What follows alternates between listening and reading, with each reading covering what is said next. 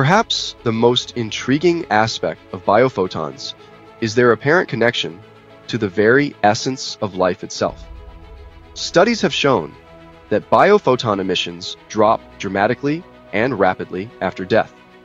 This observation has led some to speculate that this subtle light could be a manifestation of the life force, or chi, the spirit, or soul, that animates our physical bodies.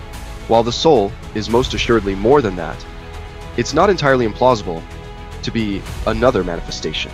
After all, we know that energy cannot be created or destroyed, only transformed.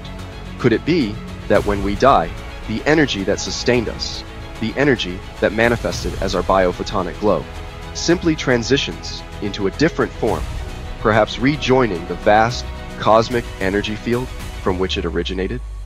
To be absent from the body is to be present with the Lord.